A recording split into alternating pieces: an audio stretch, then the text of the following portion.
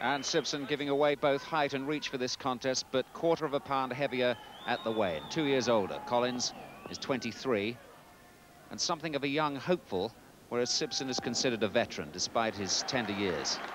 Collins unbeaten in 29 contests. Sibson 4 defeats in a long career as a professional despite his age. Rudy Battle, the appropriately named referee. And the question mark here for Sibson is, has his appetite returned for the game after that humiliation really against Hagler? Scheduled for 10 rounds. Collins thinks that will be his destiny for a fight with Hagler in the not too distant future, but he's got to beat Sibson here first.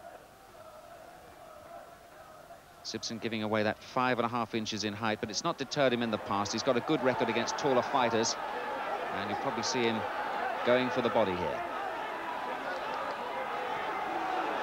Collins himself, although he doesn't really look it, can hit. 27 stoppage wins. Sibson going for the body straight away with that right hand punch there. Good jab too. A deceptively useful jabber is Sibson when he's on form, when his boxing's on form and he thinks he's got a challenge. And his challenge here is that he's really expected to lose this one. Collins the up-and-comer. Sibson has his appetite returned for the game. Another good punch goes in from the British fighter there. He's terribly disappointed when he lost in that manner to Hagler back in the early part of the year. Was going to make a comeback fight in May against Bobby Watts at Wembley, but he was injured. And this is his first fight since then, since the Hagler defeat. Nearly got the left hook in there. Good jab again from Sibson. And Collins, his ploy clearly here will be to keep away from him if he can early on. Perhaps outbox him and come with a big punch later on. He got a right hand in there. But the better boxing coming in from Sibson in this early round. Slightly on top. Good right hand. Just caught Collins on the tip of his nose there. And I must say, Sibson looking very sharp and very fit in this contest. Often a slow starter, but no signs of that here. Minute of the first round remains. Collins trying to open up now, but again it's Sibson's jab that lands.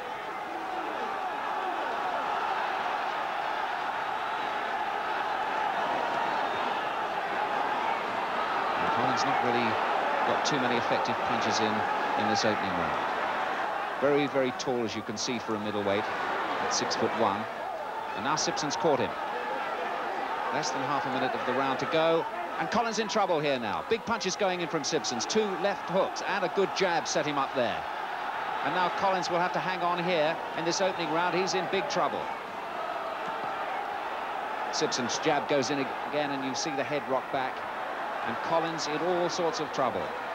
The up-and-comer being banged away to head and body there by Sibson. Those vicious hooks, and not many middleweights in the world can stand up to that. And Sibson thinks he might have won it here. And the bell, I think, has saved him. The bell has saved Collins in the opening round.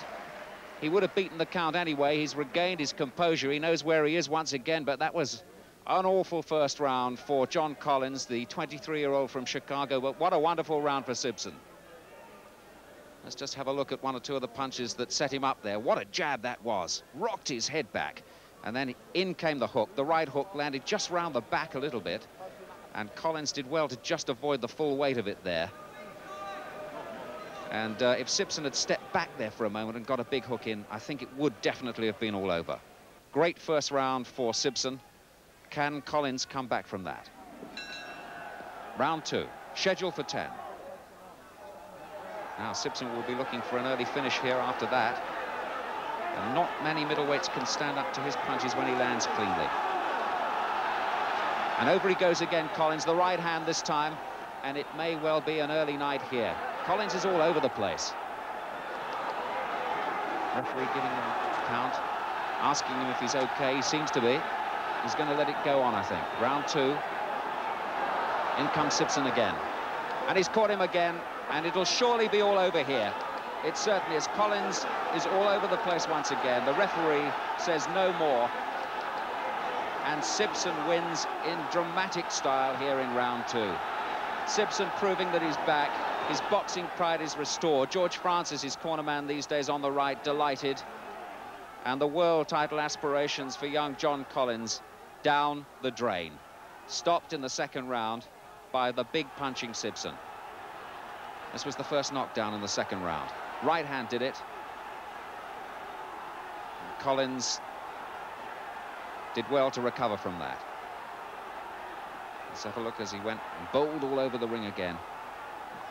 This time almost fleeing from the Sibson onslaught there. And the referee looked at that stage as though he was going to come in and stop it. And eventually did.